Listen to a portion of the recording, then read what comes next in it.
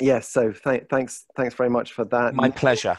And thanks to you, Nick, for bringing that to us. And now our idea is to kind of let each piece of the input kind of build on the previous part. And in that spirit, I'm going to invite Zoe and Laura to kind of illuminate and kind of give some context to what Nick's been talking about. So over to you, Zoe and Laura. Hi, everyone. Hi. I will just try and share my screen. I'm hopeful that you can see that now. Yes, we can see that, Laura. Thank you. Thank you. So as Toby said, I'm Laura Robinson. I'm the assistant head teacher here at Northwood Primary School. And I'm Zoe Beach. I'm the executive head teacher for Northwood Primary School and Heathfield Primary Schools, both in Darlington. So we're here today to talk about how our outdoor learning offer and how we use that to tackle inequality at Northwood Primary School. So to give you a little bit of context, here's some information about our school. We do serve a really disadvantaged population, and we know that for lots of our children, even if they're not pupil premium or classed as disadvantaged, they're still quite vulnerable for many different reasons. 40% of our school population at the moment are in the bottom 5% of the country for deprivation. So our outdoor learning offer really is targeted at our disadvantaged context. Our school motto here at Northwood is growing success, and it's really rooted in everything that we do right the way through our curriculum, from nursery to year 6 and preparing children for their life after year 6 and into secondary school too. We want our children to know that success grows from any starting point despite their background. And so we really link that into our outdoor learning offer.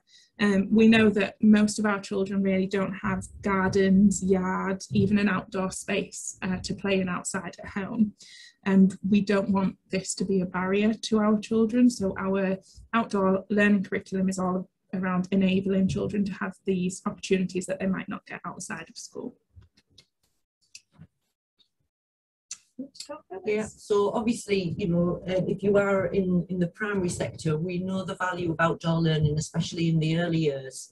And what we've decided as a school is to really look at the fact that with all the principles that we teach and that children learn right from being 3 in our school, when they get to year 1, almost that outdoor learning offer slightly shifts for our children.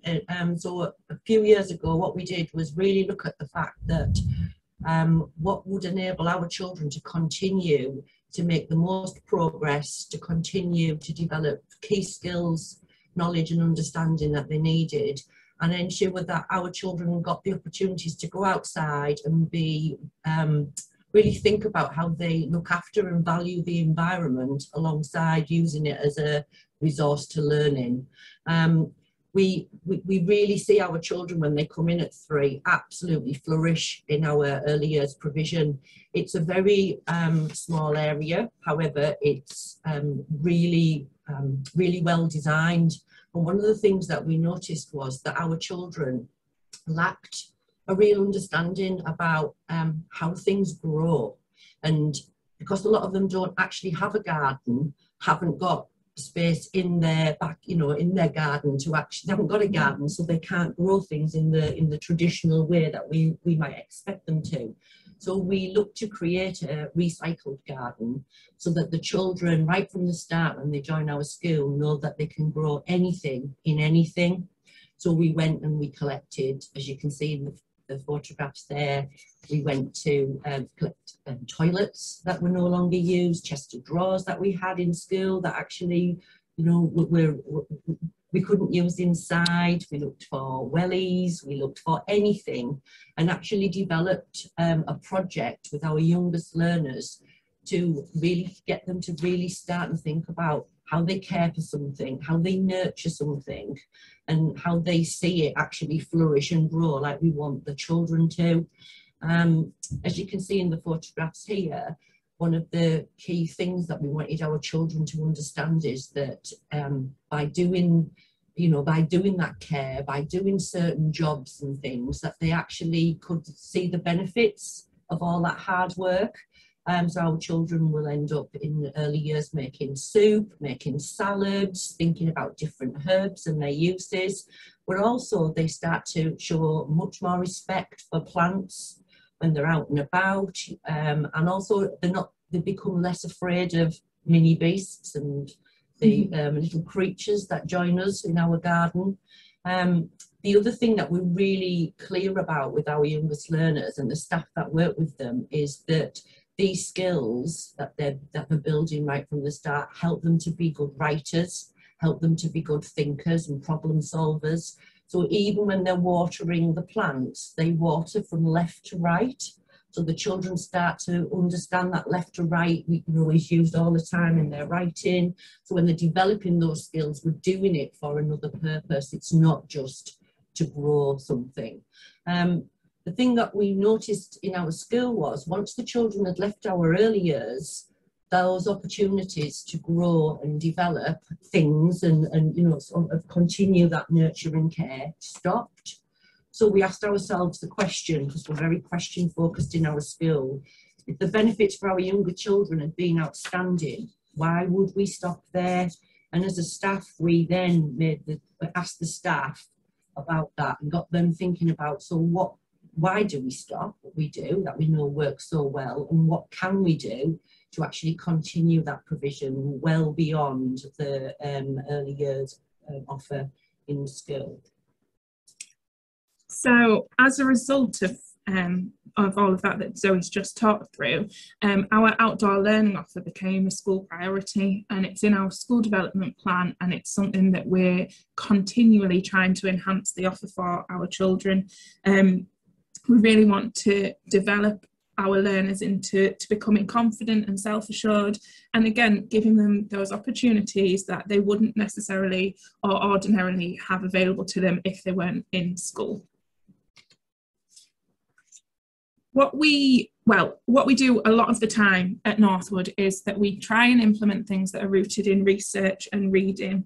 And like Nick was just sharing with you one of the books he's been working from, a lot of our principles come from Dirty Teaching by Juliet Robertson. It's about us all learning at all levels, so around the leaders having the knowledge and understanding before we share it with the staff, and then sharing that with the children. And that last notion there on, I mean, you can read the slides for yourself, but the last bullet point that says about making the most of any place or space is what really resonates with us. We wanted to look at our school grounds and to be able to enhance them as best we possibly could and make the best use of any place or space we had in school. And I'll come on to how we did that in a couple of slides' time.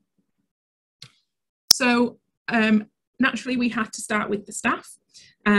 We worked with Wilderness Schooling, North East Wellbeing, and upskilled our staff as best as possible to so that they felt confident on delivering strategies for learning outside of the classroom. And this was part of a continued piece of CPD. So we did PD days, staff meetings, and it was ongoing.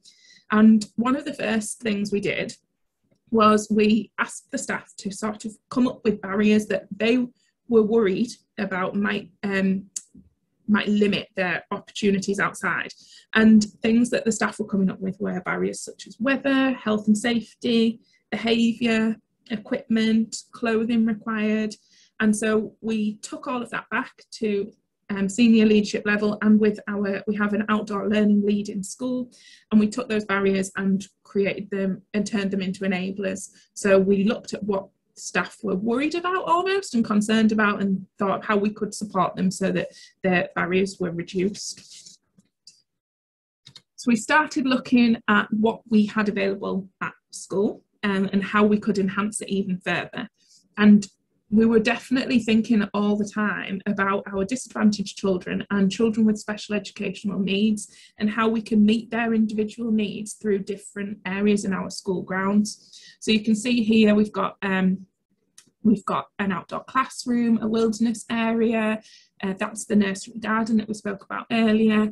And so what we did, I say we, it was our outdoor learning lead, who is absolutely fantastic. And she was blessed, if you like, with some additional time during the first lockdown, where Gemma, our outdoor learning lead, was really able to take those opportunities that were afforded to us around CPD and spent a lot of time constructing an outdoor guide to support teaching staff with their delivery of outdoor learning.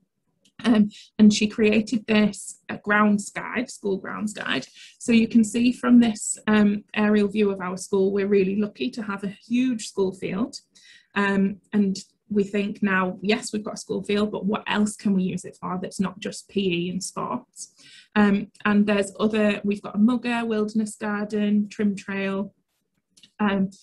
You can see that we've enhanced, or when we get onto it, you'll see that we've enhanced these areas as best as possible to provide opportunities for learning outside for the children.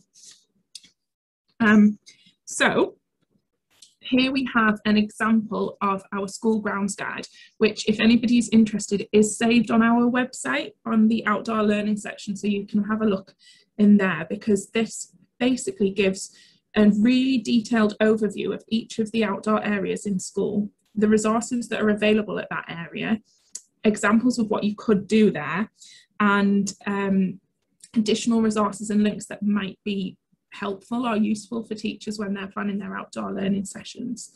So here's an example which is the willow wall.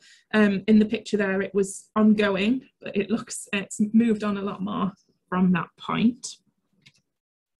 And then, as part of that planning guidance for the staff, we created these non-negotiables, and these were done with the staff and shared them with the children, so everyone was involved.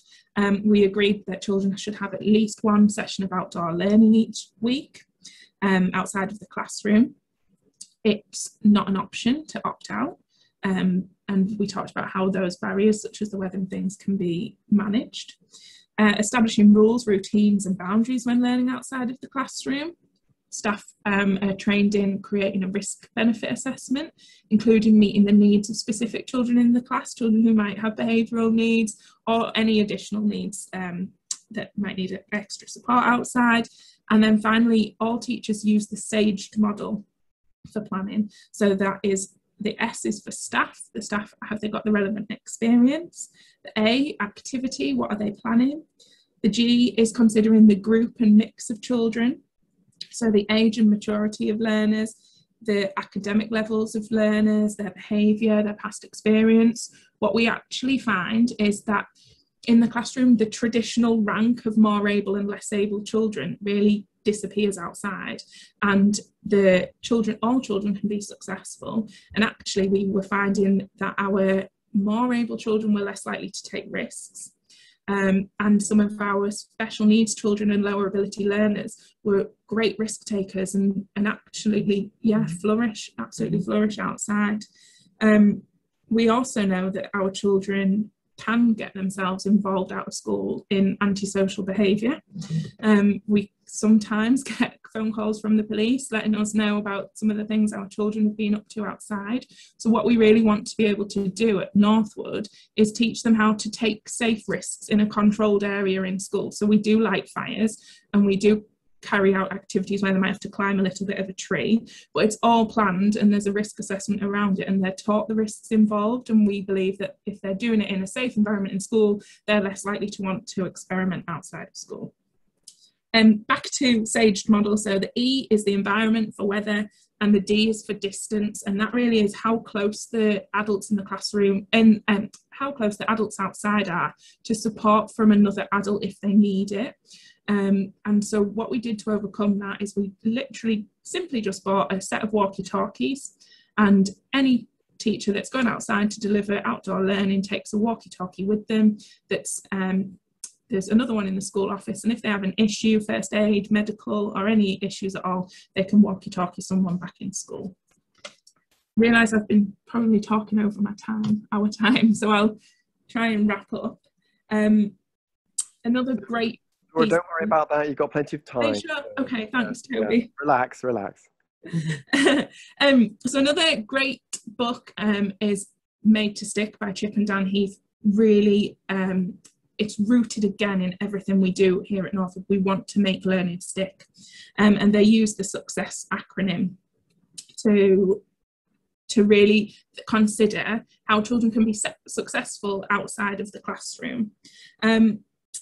We know that sometimes outside, the simple activities can be more exciting for children. So the S for simple really means that less is more. So most activities outside rely on the resources that are found out there, and mean we don't have to lug tons of equipment and things outside, because the children are exploring and finding their own resources whilst out there, and really using their imagination to support their learning too. The U for unexpected.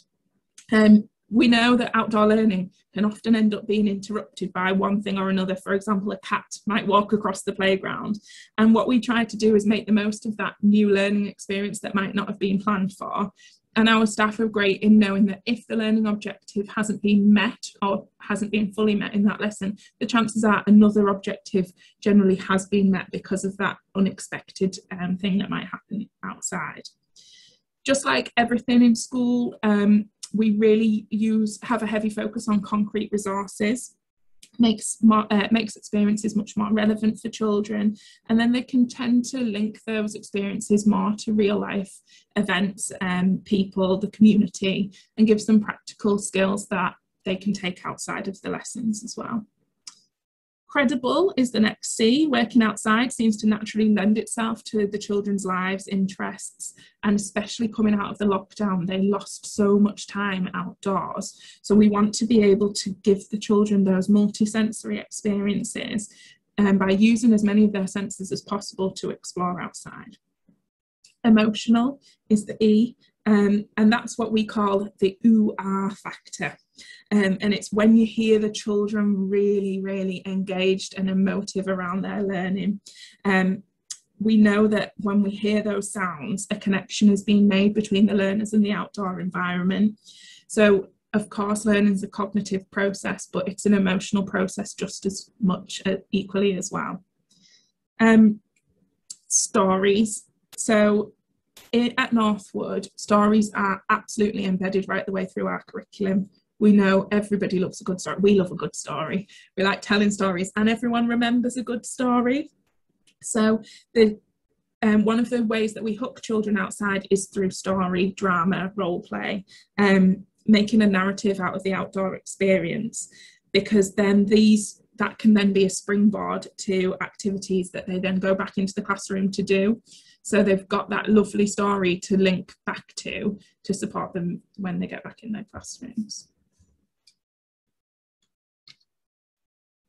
At Northwood, we do have some children with quite complex additional needs. Generally, these children have an education healthcare plan. What we try to do is, if they have to access alternative provision for some of their day or week, we try and look for a provision that has similar values to what we do. So this is a couple of our children that went to Outdoor Ambition. And Outdoor Ambition worked really closely with us to think about the needs of our children, and we said we know that outdoor learning works for them. So here's some lovely photos that they were able to go and explore and experience some time really to meet their social, emotional, mental health needs, but still whilst being outdoors. I'm just talking, is that okay? Yeah.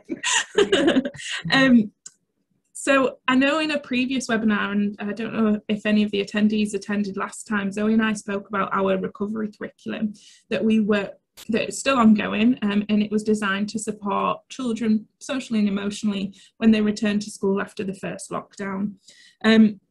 As a school, we continually seek to take advice from other professionals, and we value the advice of other professionals. And so for this, we worked really closely with our educational psychology team. We know that they add value to what we do. And so we invested a lot of time into that. I won't go into too much around what our recovery curriculum is designed around or what it's about, but just to say that our staff, as part of that recovery curriculum, have planned and prioritised opportunities for outdoor learning, because we know they've missed so many opportunities to do that over the past year and a bit, and that's still ongoing now. So when we designed the recovery curriculum initially, we didn't know that we were then going to go back into a lockdown and we'd have similar issues to deal with when the children came back to school. So our outdoor learning offer is as important, more important now probably than ever before. And that is us done. So does anybody have any questions? I'll stop sharing. Thank you very much, Laura, and thank you very much, Zoe. Yes, there's, I was just sitting there and becoming kind of, you ignited the kind of the teacher in me that wants to know there's some practical details. And I see that reflected in the chat too. So people want to know some practical things, but I just to start us off, because it builds a little bit on what Nick was saying about learning being an emotional journey, as well as a practical information processing journey. And I wonder what I was very interested to hear that some of your more able learners were those who outdoors appeared to be taking less risk. I wonder what you thought was behind that.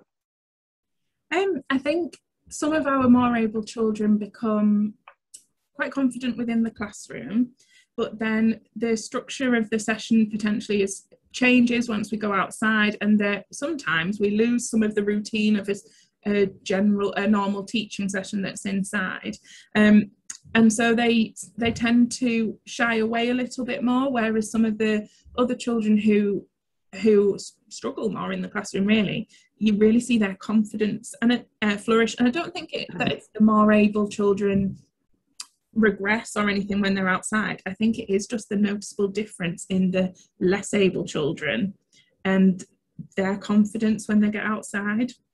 It's been fascinating. Yes, I mean, we all know that we can adapt to a particular environment, and then we get anxious if we, even as adults, we have to go to a different context. And so it's interesting to observe, isn't it? And I in my input, which is coming up, I'll be talking a little bit about the implications of making abstract tasks practical, which is, I know, something that you've been working on at Northwood, but that has implications for children who are more kind of practically minded, and whose skills are not sort of, they don't shine in the classroom. So there was some kind of some lovely sort of practical things. I can sort of hear colleagues kind of their brains whirring. How am I going to get this done in my school? And I know especially there's a colleague from Highfield Middle School in Prudder, welcome to you, who has the sort of the challenge of doing something similar with over the summer.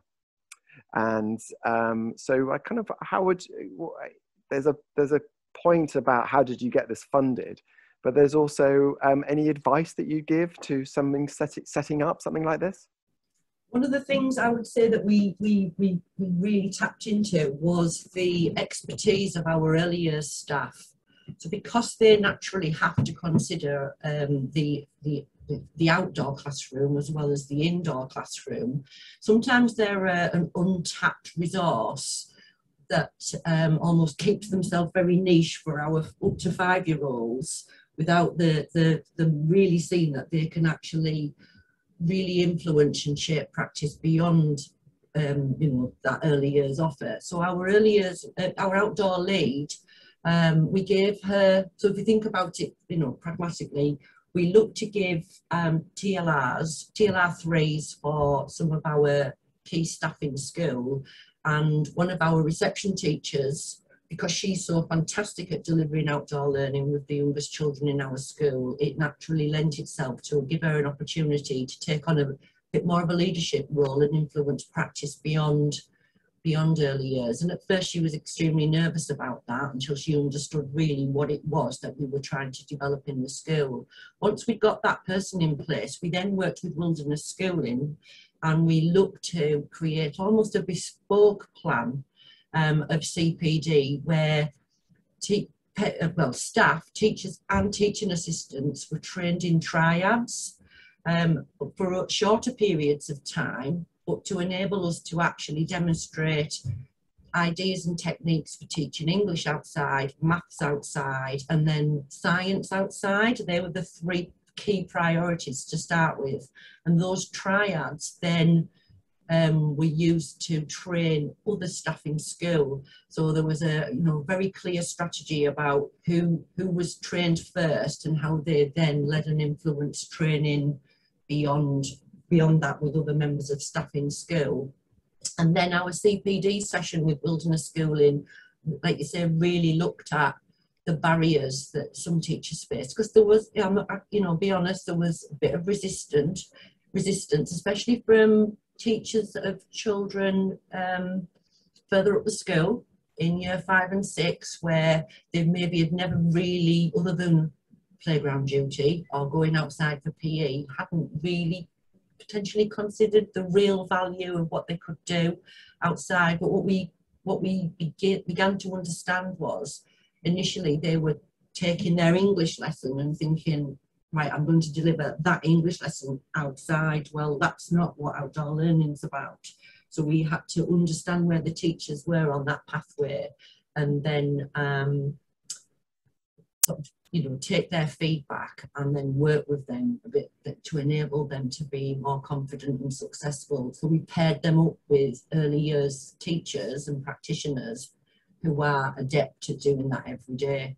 In terms of funding, we looked to use some of our pupil premium funding, because actually we knew that it was going to make a massive difference to our children, but it was about upskilling staff first and then naturally seeing the impact over time. So that's probably the strategy that we can. Yeah, I can see that there's a couple of questions about whether the children see it as outdoor learning or as English or maths, and they do see it as we're doing maths. And it's just an extension to the maths curriculum, yet we're able to weave in so many more of those social and emotional and team building skills and resilience and all of those skills that we do target in the classroom, but we can do it on such a bigger scale outside. So it's not that they don't see it as the lesson is outdoor learning, the lesson is science or the lesson is maths. The outdoors, like you say, is an extension to the classroom now at Northwood. So and staff are really good at sharing with each other some of the strategies that they've used and where there was success and where potentially we need to think differently about taking children outside. But it's definitely, like you say, leveled the playing field, because we're all for all children being able to demonstrate all of their skills and talents. So we want children to be creative. We want artistic skills and skills to be celebrated. We want children who are more physical than others to actually be the leaders physically. So we don't naturally set out to sort of put children into certain skill levels. They naturally do it themselves outside. Thank you very much, Zoe. That's kind of really helpful. Nick, do you have any reflections on those? Well, I was just going to put in a few other questions, just so Alison's asked in the Q&A box there. Have you noticed any difference in any positive difference in the behaviour when they're more occupied? So a little bit on that. Absolutely. I mean, we really have to, as I said earlier, think about the groups of children that we take outside. It takes real planning and risk assessment beforehand, and then a reflection after the session on how well the children mix together in groups, and then we're able to take what we've seen and the skills that we've seen the children develop outside back into the classroom. So yes, absolutely. Okay. Alice is saying that she's doing some provision plans currently. You'll probably come onto this, but I'm sure you're happy to link up with people and help, because you're a very outward-facing group of people. I think you've covered the core subject bit that Fiona raised about maths lessons. Yeah, and we capture our outcomes through we have like floor books that go right the way through school, and what we try and celebrate in them, and staff share them regularly with each other, is those opportunities that add that extra value for our children, and you know, like you say, the photographs that are taken aren't just one-off photographs that are taken. That element of story. Teachers use those photographs to get children to know more, do more, remember more. So they go back in time, use the photographs as part of the narrative, and then move the children's learning on the next time. So, did Wilderness Schooling do the training for maths and science as a question? That's a yes. Yes. Okay, that's helpful to cover that one. Yeah. But it was in discussion about being really, really bespoke about what we were wanting those sessions to be. So they are, you know, and Wilderness Schooling were brilliant at adapting their model to actually benefit this, you know, what our intention was. And I guess the other question I had really was about in the spirit of progress, not perfection, kind of thing. You know, you're down, you know, and I know you're not trying to get a perfect model, but you're quite a way down the line with it, as we can see, and it's, you know, pretty nailed on. For people less far down the journey, what practical advice, just a couple of nuggets, might you give to folk who might be in the attending this webinar? Well, be brave and do it. Take your children, just take them outside and observe your children in a different environment. The other practical advice I would give is really look at your outdoor space and think about, are you maximising its potential? You know, is there a space that's actually not used at the moment that could become another extension of your classroom and environment? It's potentially getting the staff just to look differently and notice what they notice around those things. That would be my advice. And the reading, those 2 books that we shared, definitely worth a read. Yeah. Toby, I'm going to develop my Zoom skills because we're learning together with this stuff, aren't we? I'm going to allow Emma to ask a question because she's got her hand up. So Emma, when I press this button, it allows you to talk. Over to you. You'll have to unmute and then you can ask your question. Sorry, I think that was by accident. Well, don't say sorry, because by accident, that's the joy of learning, isn't it? You did it by accident. I've now learned how to make an attendee, how to allow them to ask a question, so you're not to worry. Okay, just looking down yes, just a comment really about using old furniture and household items that come free of charge. Alison says it's great. So lots of feedback to Zoe and Laura on that. Toby, back over to you. I'll shut up now. Okay, thanks. Thanks, Nick. Yeah, so it's again sort of trying to make a through line of learning in this webinar. We've taken sort of Nick's kind of a setting out of the emotional aspects of being a leader, and how that transfers into the classroom. And this Zoe and Laura have been telling us about how an outdoor program kind of delivers and develops energies in the children around their learning styles and the courage for learning, really. Also the implications for colleagues who have been a bit